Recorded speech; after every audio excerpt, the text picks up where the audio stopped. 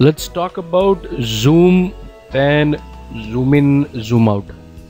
हम लोग बेसिकली इसमें ये डिस्कस करने जा रहे हैं किस तरह से हम अपनी स्क्रीन को कंट्रोल कर सकते हैं। मतलब सबसे इम्पॉर्टेंट चीज़ यही है कि अगर आप अपनी स्क्रीन को अच्छी तरह कंट्रोल कर सकते हैं तो आप कभी भी किसी भी चीज़ को आसानी से देख सकते हैं। जैसे कि मान लीजिए ये आपके सामने ये स्क्रीन है कि अगर मुझे किसी पर्टिकुलर पोजीशन पर जाना है, लेट्स सी। सबसे पहले आसान चीज़, अगर आप अपना माउस ध्यान से देखें तो एक लेफ़्ट बटन है, बीच में रोलर है और राइट साइड बटन है।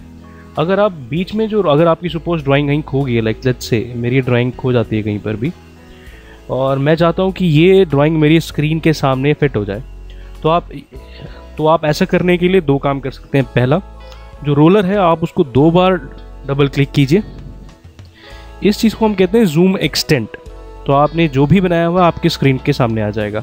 या अगर आप यहाँ देखें, यहाँ पे ये कर्सर भी यही काम करता है। लेट्स से ये मेरी ड्राइंग यहाँ की गुम हो जाती है। If I click this, I am here.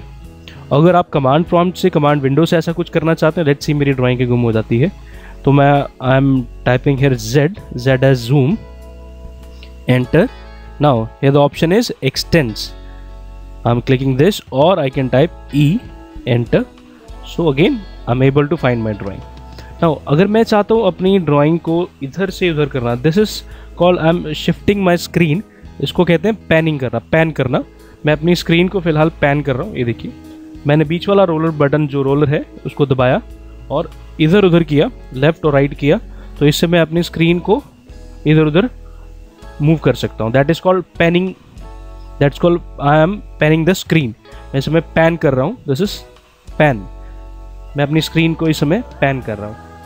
Now see, मैं किसी पर्टिकुलर पोजीशन पर जाना चाहता हूँ। अगर आप अपने रोलर को ऊपर और नीचे करेंगे तो आप ये देखेंगे आप जूम इन जूम आउट कर पा रहे हैं।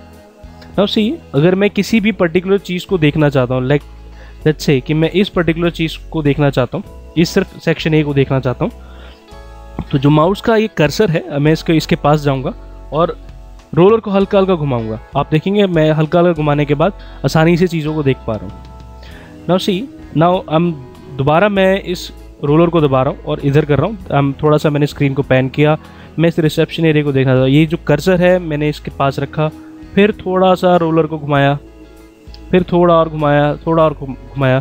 तो अब मैं इसको आसानी से थोड़ा और पैन कर रहा हूँ और घुमाया, तो मैं आसानी से रिसेप्शन एरिया को देख पा रहा हूँ।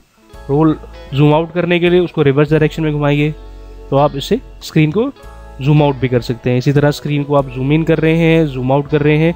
बस इस बात का ध्यान रखिए, ये जो कर्सर है, जहाँ पर ये कर्सर होगा आप उसी पर्टिकुलर चीज़ को जूम इन जूम आउट कर पाएंगे। तो इसका ध्यान रखिए कि किस तरह से आपने इस कर्सर को यूज़ करना है जूम इन जूम आउट के लिए। नाउ लेट्स टॉक अबाउट, अगर मुझे ये चीज़ ऐसे मुझसे नहीं हो रही है तो मैं इस चीज़ को विंडो के सहारे भी कर सकता हूँ। जैसे कि आई एम एंटरिंग जूम, तो यहाँ पे मेरे पास ऑप्शन है विंडो की। I am clicking window. तो अगर मुझे पर्टिकुलरली ये जगह देखनी है तो मैं यहाँ से ऐसे एक विंडो बना सकता हूँ। आई एम क्लिकिंग है, तो मेरे पास वो एरिया जूम होकर सामने आ जाएगा। This option we call it zoom bye window. So this is how we control our screen. Let's say मेरी स्क्रीन गुम हो गई है, अब मैं वापस अपनी चीज़ पहना चाहता हूँ। सबसे पहली चीज़ मैं क्या करूँगा, माउस को डबल क्लिक करूँगा, that is called zoom x tends. I am on my screen. किसी पर्टिकुलर एरिया को जूम करना है तो आप यूज़ कर सकते हैं जूम इन जूम आउट और जूम विंडो। इस समय जूम विंडो यूज़ कर रहा हूँ। Z, choosing window option. Suppose मुझे इस एरिया को जूम करना है, विंडो बनाई और आई एम हेयर। अब मुझे इस मैनेजर ब्लॉक को जूम करना है, स्पेस बार मारने पे वापस मैं जूम में आ जाऊंगा। विंडो, मुझे ये रिसेप्शन एरिया जूम करना है, I am clicking this. So this is how I am doing zoom, pan, shifting of screen and zoom in zoom out.